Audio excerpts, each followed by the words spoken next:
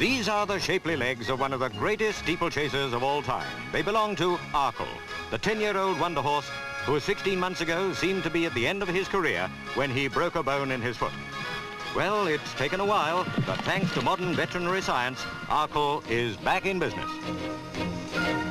Up until that fated meeting at Kempton Park in 1966, Arkle had run in 34 races, he'd won 26, and only failed to be placed on 3 occasions.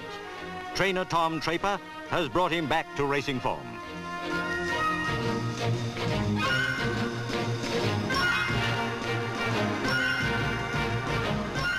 Arkle's jockey, Pat Tapp, reckons the horse only falls short of being human.